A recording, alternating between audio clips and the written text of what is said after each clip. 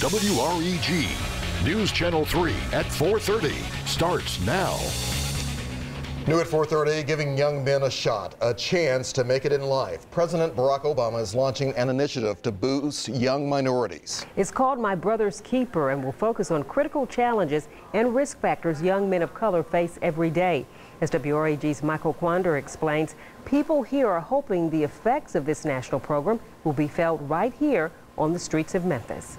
Didn't know it until really now. Charlie Caswell knows a thing or two about going down the wrong path. I'm from the streets. I grew up in the projects here in Memphis. I dropped out of high school. But he didn't give up, and now his eyes are set on the future. This father of 6 is making a difference in young men's lives right here at home with his program, the Rangeline Community Development Corporation. Most importantly, engaging our young men to teach them and train them how to be better fathers. President Obama's newest initiative, My Brother's Keeper, aims to help young Black and Hispanic men succeed. We need to change the statistics, not just for the sake of the young men and boys, but for the sake of America's future. Several groups across the country have answered the call to give money and will dish out a total of about $150 million for the program.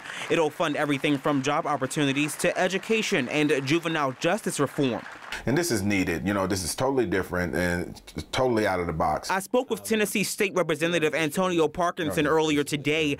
He hopes the effects of the initiative will be felt right here on Memphis city streets. With the fact that these young African-American males, you know, are more likely to be murdered, more likely to drop out of school, more likely to come out of school lacking proficiency in reading and comprehension. Problems people like Caswell see every day, and why the president is trying now to hold on to his brothers. In Memphis, Michael Quander, WREG News Channel 3.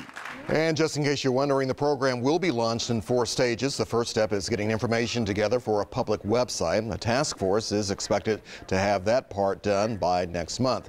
And again, through the My Brother's Keeper initiative, the White House is partnering with businesses, nonprofits, and foundations to address disparities in education, criminal justice, and employment.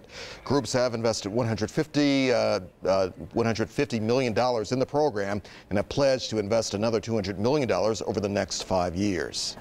We're following breaking news in the case of Holly Bobo.